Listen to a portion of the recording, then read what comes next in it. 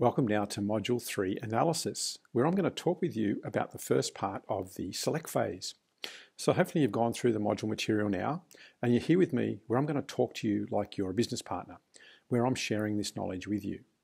I'm going into that extra bit of detail that really I can't get into in the step-by-step format of the core material. I'm going to start and chat about the map process. So if you've been following my videos and doing everything, it is step-by-step. You should have products from inside this first part of select that have gone through the search phase, then gone through the shortlist phase. They've been whittled down. We've applied viability, we've applied logic, and now we're really looking at that sensibility, the competitive nature of what you've found. Because it's not just now about the product that you've found. It's about the actual market that the product sits in. It's really about the size of the market too.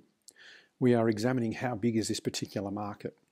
Or we are seeing, is it too big for us or is it too small for us? What does the competition look like? We're really asking ourselves these questions. Can I compete in this marketplace? That's what I've been teaching you in the videos of this module. First of all, whenever we're looking at the size of the market, we do an Amazon search for that generic term that the consumers are typing in, and we see the different results on the Amazon page. We can then determine by looking at the other competitive products that are inside this market, what size the market is. We look at all the BSRs as we go down the page showing all the different competing products. I think the generic terms are probably something to chat about just for a second because generic terms can change as well. If you're in the US versus the UK, it could be the same product, but it could have a slightly different generic term that you need to search for. An example that I can think of with cars is that you have a term for the bumper that some people will call a fender, or you have a trunk that some people will call a boot, and different things like that. Make sure that you've got the correct term depending on whether you're in the US or the UK, because if you're searching for something and you're using the wrong generic term, then you're going to get some misleading data. So the thing to consider when you're searching for products on Amazon is to look at the product titles on the page and start to look at the different keywords that sellers are using. Also try more search terms to see what results come back, because sometimes by adding a slightly longer tailed keyword, the search results will change. You'll get a different set of data. There might be a slightly smaller marketplace or maybe a slightly bigger marketplace for a longer keyword and maybe less competition. If the longer keyword is a term that consumers are typing in, then you could actually go into a marketplace with that particular search term. In this module, I was teaching you about determining the size of the market, looking down through the BSRs and trying to gauge how many products are you competing with and what are they selling. You looked at an example that I gave you of a product with results that you don't want to see for one of your products, and that was the water bottle example. When we looked at the water bottle, we saw products that were inside the top 20, top 50, top 100, top 500, all on the first page.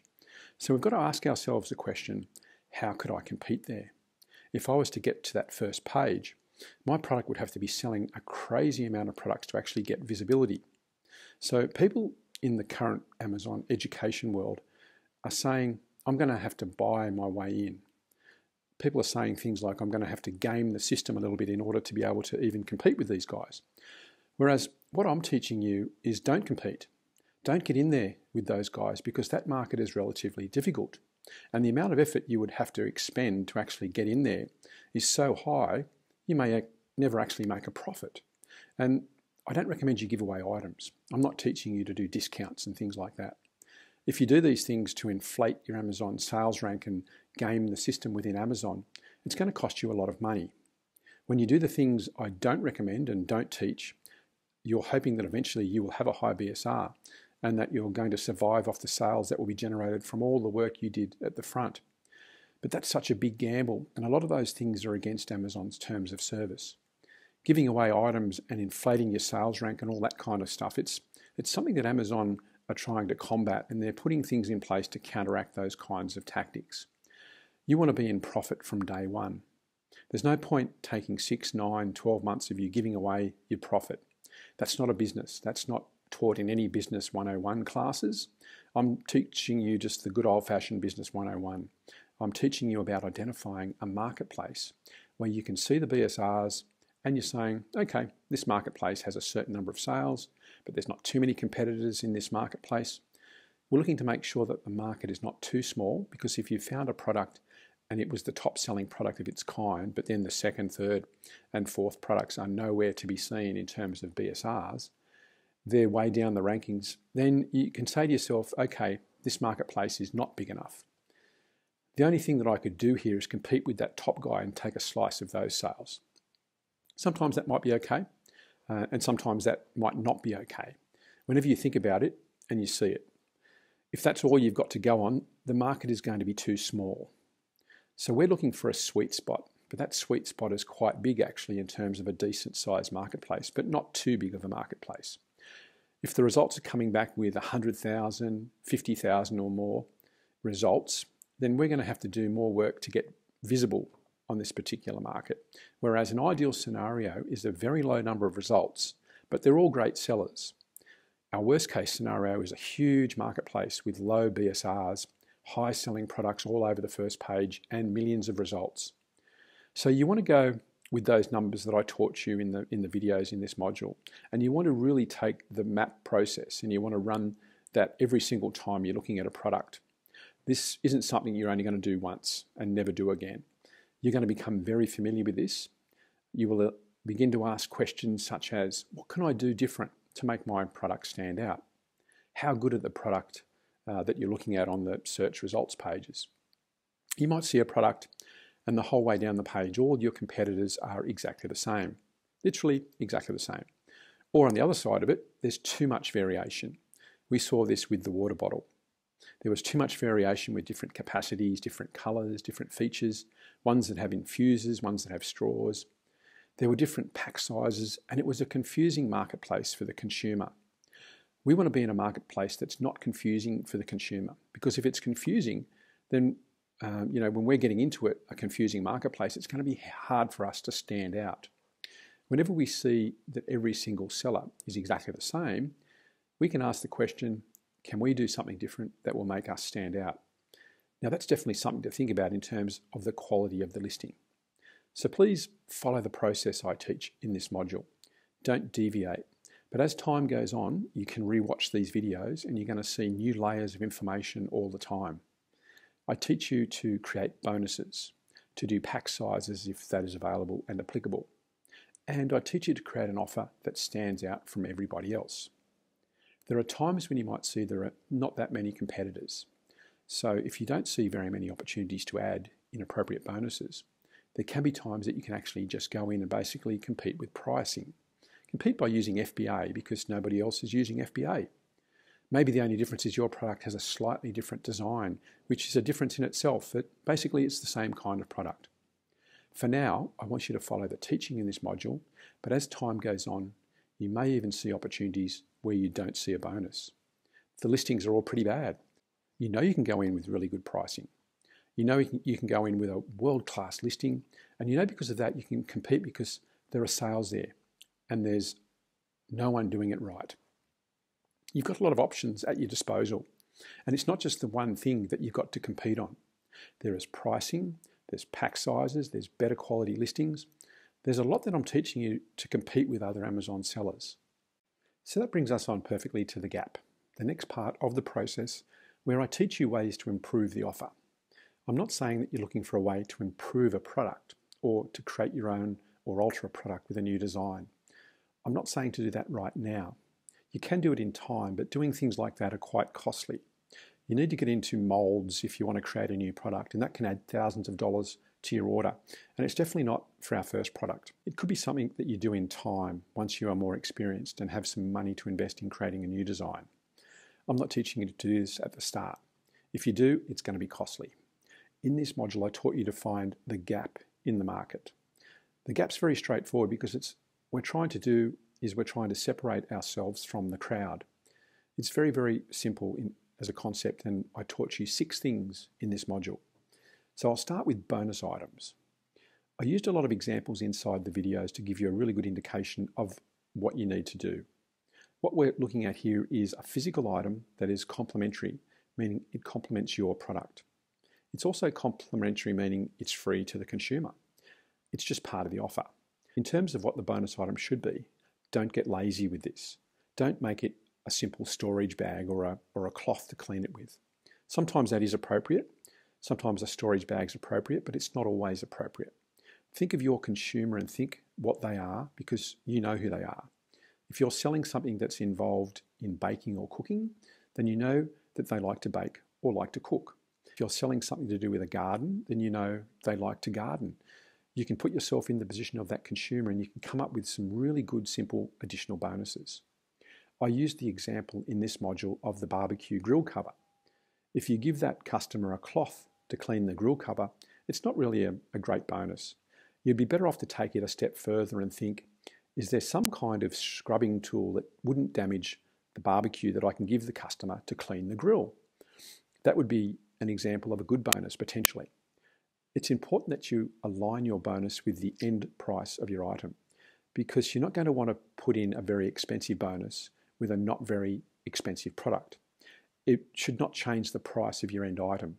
In other words, the price the consumer would pay. If you've been researching a product at say $19.99, then that product should stay at $19.99. Your bonus shouldn't increase the price. We're not looking to get extra value for ourselves. We want to add extra value for our consumer. We want to flip this around then, and we're actually looking critically at our competing and competitors' items, and we're looking to see, do they have a bonus item? Now, we looked at this earlier when we were looking at isolated and non-isolated products in earlier modules. You may already have an answer to that for the main product you started with. But as we're looking at the wider market, we can start to see the other offerings that possibly have a lower BSR and they sell more every day. Do these products have something that the product that I initially found doesn't have? And if so, what is the bonus? We don't want to simply match the bonus of a current seller.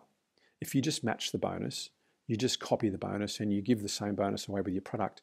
So you're not really adding any additional value to that market. If it's the exact same item, then what have you got to compete on? It's back to price again. And then all of a sudden now you've got to lower your price to actually make additional sales, because what else have you got to compete on really?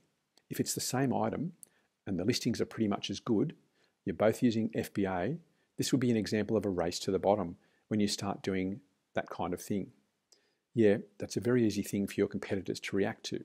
However, if you've taken the time up front to make a better product by adding in the features that people were looking for, if you've added a unique bonus item, if you've improved the listing quality, these are all the things that competitors will be slow to react to. But a change of price, this can be matched by your competitors in 5 seconds. You want to avoid a race to the bottom with other Amazon sellers on price. If you've got a big competitor in that market, they can undercut you on your price and not allow you to make money, because the only way you can get sales is to drop your price. All of a sudden, the competitor drives you out of the market, and they then put their price back to normal when you run out of stock, having not made any money. That's what we don't want to do. And I don't want to scare you. I just want to make you aware of that and what will happen if you just do something that's lazy. The key here really is to see what bonuses are being offered and what can I do to go a different route. Maybe to pick a bonus that's more appropriate, to pick a bonus that is really more novel. That's really what I'm teaching you to do here, novelty here. It's also important to remember that the bonus should be physically smaller than your primary item, because you're going to have to pack them together. It's important to think along those lines, that my bonus should somehow pack in neatly with my item. So always give that some thought as well. I'll actually return to that in later modules. I'll talk about the folded flat bonuses and that kind of thing. For now, look at the market, start to get a feel, start to take some notes about what's being offered, and then you can actually start to brainstorm in your own mind. The bonus item is going to be about 10% of your cost price of the main product. Now, we haven't got to that point yet in later modules, but it's not going to be a very expensive item. It's going to be something small, but it's going to actually help you stand out. And all we're looking to do right now is see what your competitors are doing. Now, I can move on to talk about the missing product features that you have already found for your products in your Google Sheet. We're not trying to change the item dramatically. We're looking to find those extra features that consumers were talking about in the product reviews. We're looking for things customers wanted to have in the product. That can be something as simple as a hanging hook or an extra pocket at the front of something like that. The example I gave in the module is the better grip handle on the pool rake. The pull rake might have a normal handle, but maybe when we started doing our competitor research, people were saying things such as, I like the product, but it just keeps slipping off the handle. I would like to have a little bit of grip around there. That would make the product a lot better for me. Or we might have read customer reviews saying things like, I wish that the net was another 10 centimetres longer.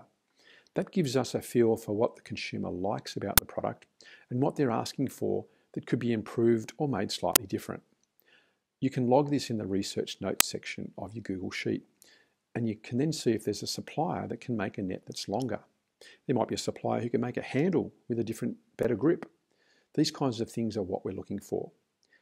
If we look at, say, 50 reviews and only one person is asking for a feature, it might not be that important to include. We want to see the feature mentioned by a few different customers for it to be considered an important feature to include. I can't really give you an exact number. You just want to see the same comment coming up multiple times with different customers. That's because consumers will just say things. They will ask us certain things which are not relevant. And we want to find a feature that has relevance to a majority of customers who will buy our product. In earlier modules, I taught you about avoiding products that have a knack or are difficult to figure out how to use. After doing more of product research in this module, you might realize there was actually a little bit of a knack to this product. You might have to twist it a certain way or whatever to make the product work properly. In our review mining, we might actually see people talking about this one thing that kept going wrong. It won't necessarily rule the product out, but it's just something you would take a note of. You could make a note saying, when I get my samples later on, if this product actually qualifies, I'm going to make sure that I check to see this knack of using the product is not complicated. Maybe I've got to include additional instructions to make it very clear on how to do that particular thing. That's some more advanced thinking that I'm teaching you here, but you've got to start thinking this way. I want you to start thinking like somebody who's going to be a very successful seller on Amazon.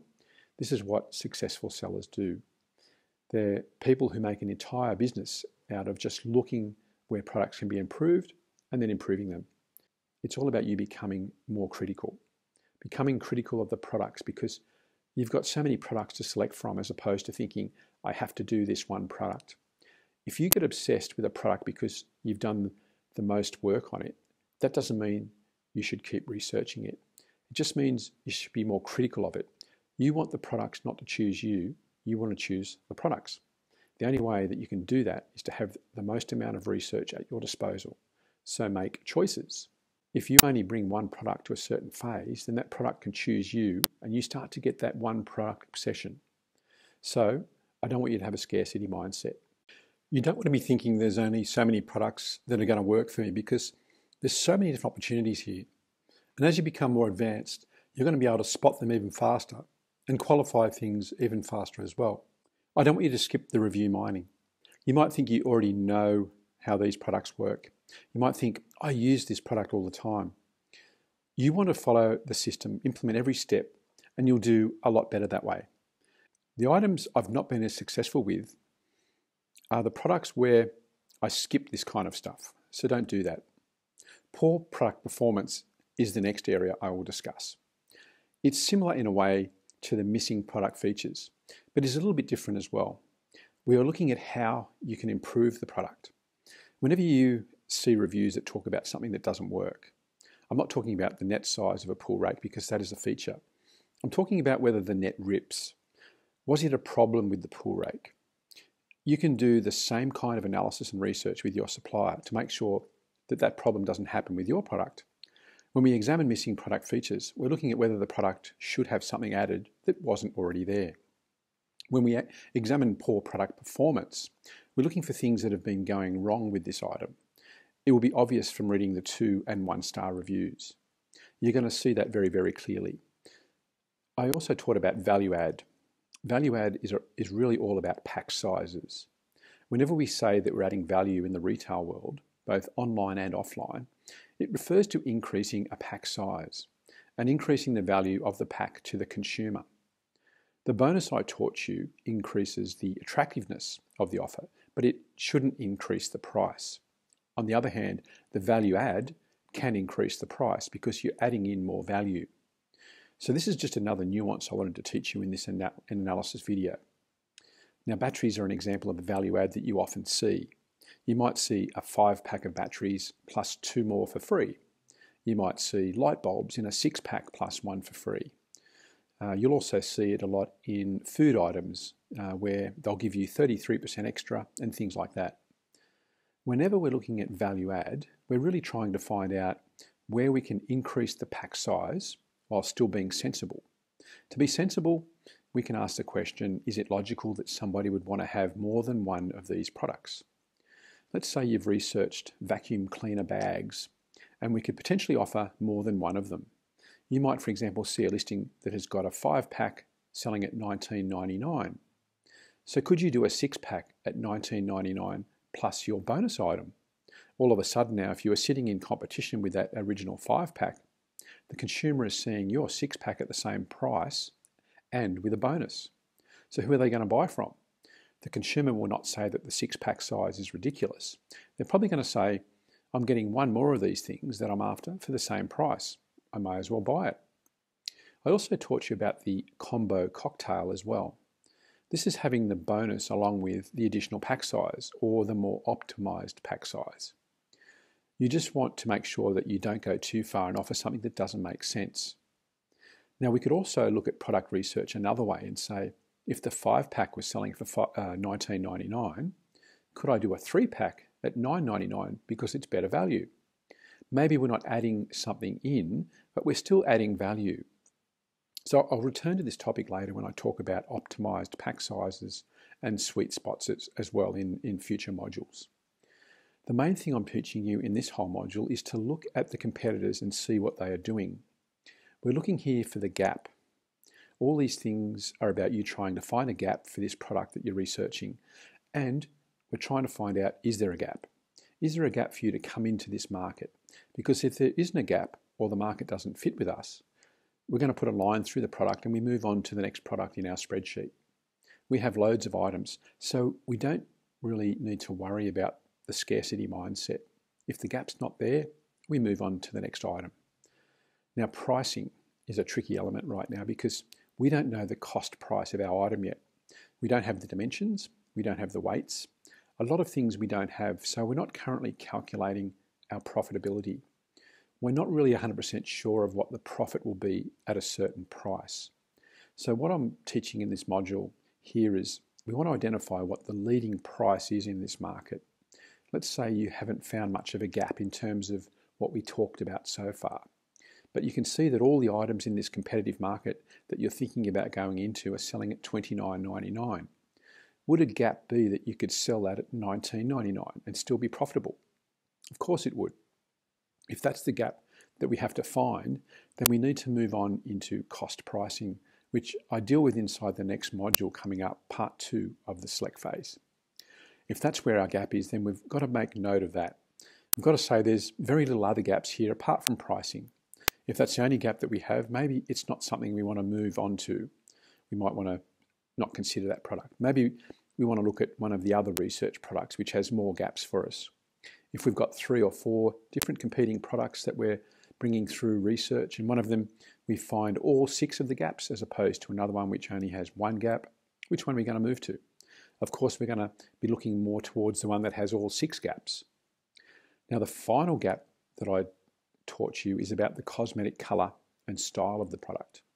This is where we ask the question, can I come in with a different style and can I get into that market and can I really do something a little different?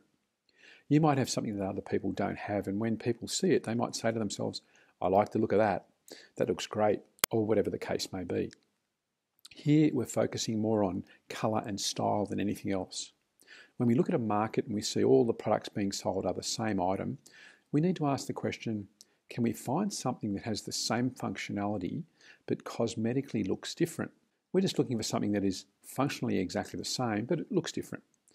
What we want to create is a situation where whenever a consumer searches the generic keyword for our listing, they see 6 competitors who are identical, and then they see us and we are different. All of a sudden, those 6 other competitors are grouped together as one listing. Not on the screen, but in the consumer's mind. It's in their mind. They're saying, I've only now got 2 choices instead of 7. We have now increased the probability that that consumer will at least consider what we've got. It's a very, very powerful thing indeed. and it can be very simple. Years and years ago, I used to sell some stationery. I had these envelope pockets, these plastic envelope pockets, and the market, all they were doing was selling a certain type of colour. And so I did a slightly different colour at the time. This slightly different colour then just made me stand out, and it was more suited towards girls rather than a boyish colour. And that actually brought in sales because they were all blues or all reds. There were no pinks. I'm not saying that you do the cosmetic gap with every single product. We just ask the very important question, can we find a cosmetic gap? We just don't change colours for the sake of it. We're simply looking for something that we can find that will help us compete. That's what this module's all about. When everything looks the same, there's no real differentiating factor between them. What I've been teaching you is to ask the question, can I stand out a little bit? If a product was always black, we wouldn't necessarily say we should do hot pink because we're going to stand out. We need to also consider whether anybody actually wants to buy the hot pink colour.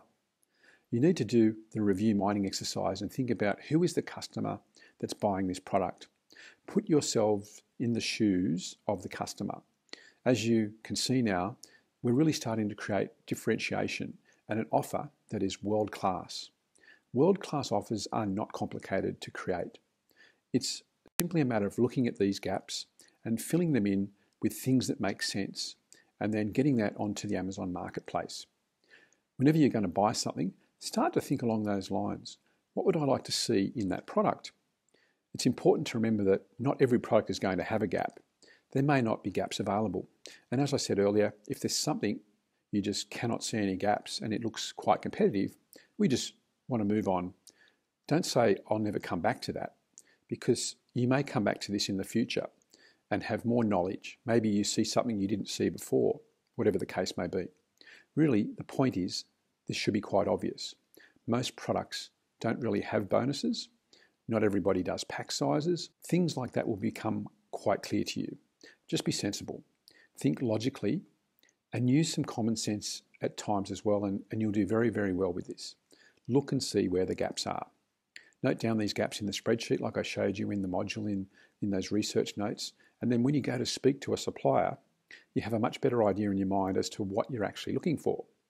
I want you to realize that you're actually now in the minority of Amazon sellers. And that's because the vast majority of Amazon sellers are not doing this gap research process. They're taking the easy way out every single time.